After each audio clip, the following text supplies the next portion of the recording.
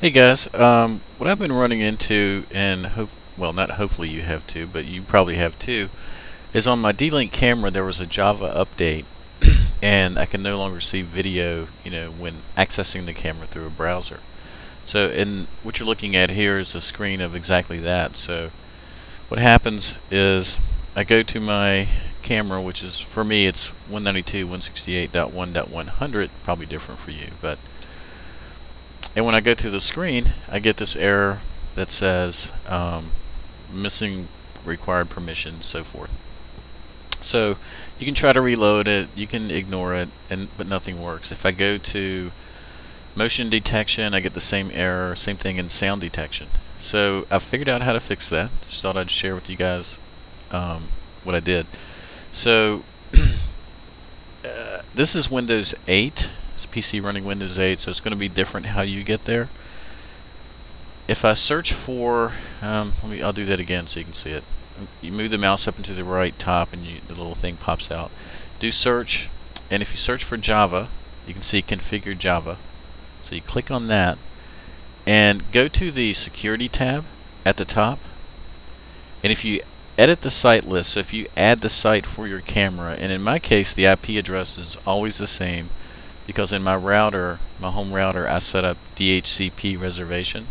So my camera is always 192.168.1.100. I highly recommend that if you haven't done that already. Plus it enables you to do this. So I'm going to edit the site list, and I'm going to add a site. And you have to put in an HTTP header on this thing. So http://192.168.1.100, and you click add, and it's going to tell you that locations that don't have that HTTPS could be well, they recommend only using HTTPS, but this is on my home network. I'm not really concerned with that, so just hit continue and then OK and OK. So what I've done is I've added that as a safe site for Java. So now if I reload this, you can see that the video feed comes right up, and if I go to setup, do motion detection, that screen's working fine now, and sound detection, you have to hit run, but that also works as well. So I hope you found this helpful.